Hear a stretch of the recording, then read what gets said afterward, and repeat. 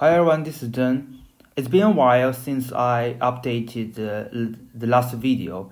Recently, I've been occupied to the uni work and I just finished my second year. So in today's video, I'd like to introduce you a kind of interesting article published in Indian Medical Journal. It's a preprint, non-peer review article. It's about the role of ivermectin in the prevention of COVID-19.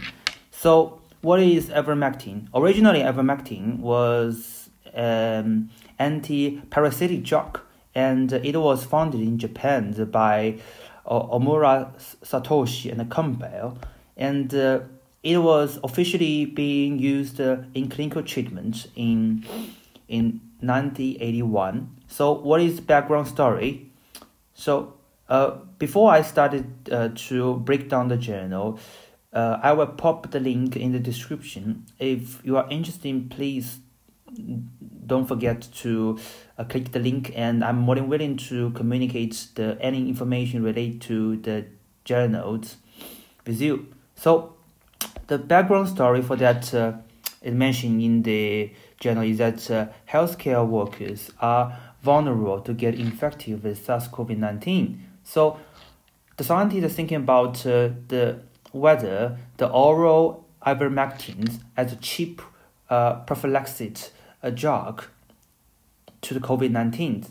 So they want to investigate the efficacy or how effective the oral ivermectin in the prevention of COVID-19. So when it is mentioned a cheap drug, how cheap it is? Is that every kilo it costs $168, which means it's 0.00168 per dollar per milligram, and then we can went through the method so that we can check what is the dosage that is needed in the standard units. So the places conducted the research was in the All Indian Institute of Medical Science, and in the capital city of the India. And then the dose, in terms of dose, is 2 doses of oral ivermectin, and every dose corresponds to 300 milligrams per kilograms of body weight, and the gap at 72 hours, which is 3 days approximately. And the whole study was in a manner of prospective rather than a retrospective. Prospective means from now to the future, and retrospective means from now to the previous period. So the study, according to the statistic, it was conducted last year in 2020. And ended in December.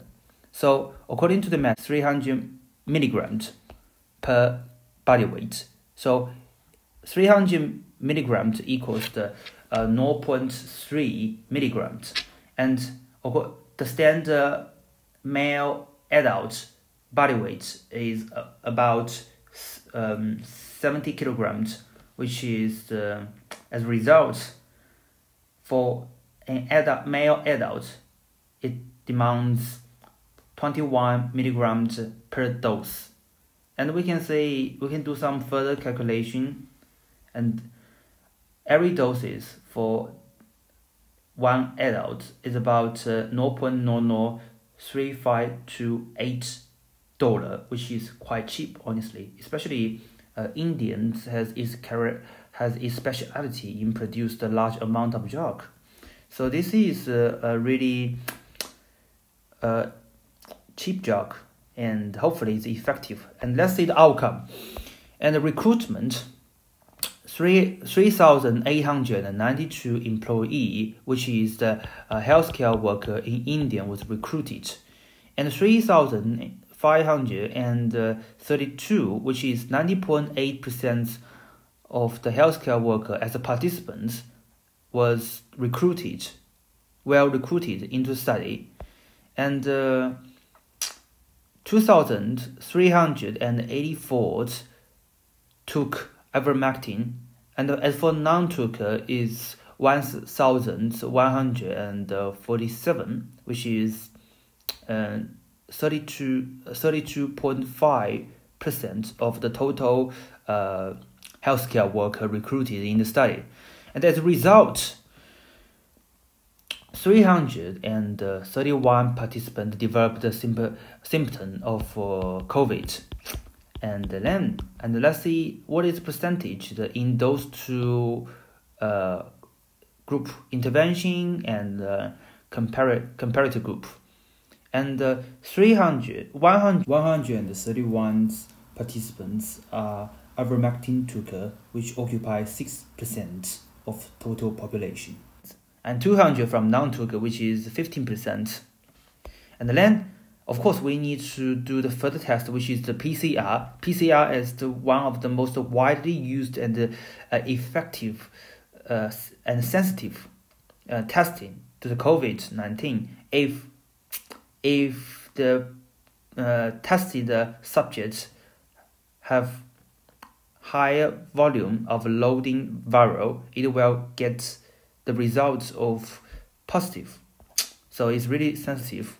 If the PCR testing result was negative, which means the subjects did not develop the COVID-19.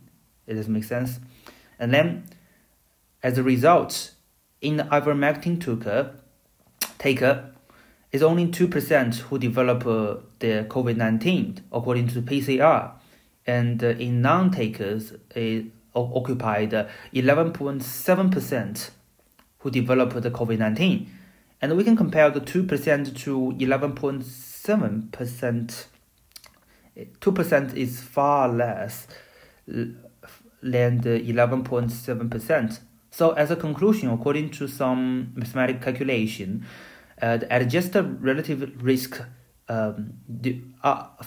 during following months after take the oral ivermectin is 0.17, which indicates the fact that after taking the oral ivermectin, the subjects are able to lower the risk of getting infected by COVID-19 by amazingly 83%.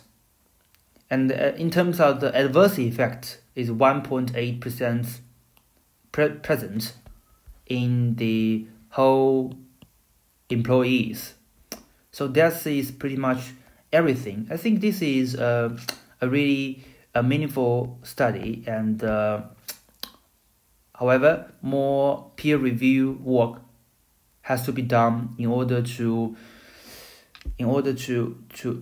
prove its effectiveness and reasonableness. Okay, that is pretty much everything today. If you like my video, please don't forget to give me a thumb and subscribe to my channel. See you next time.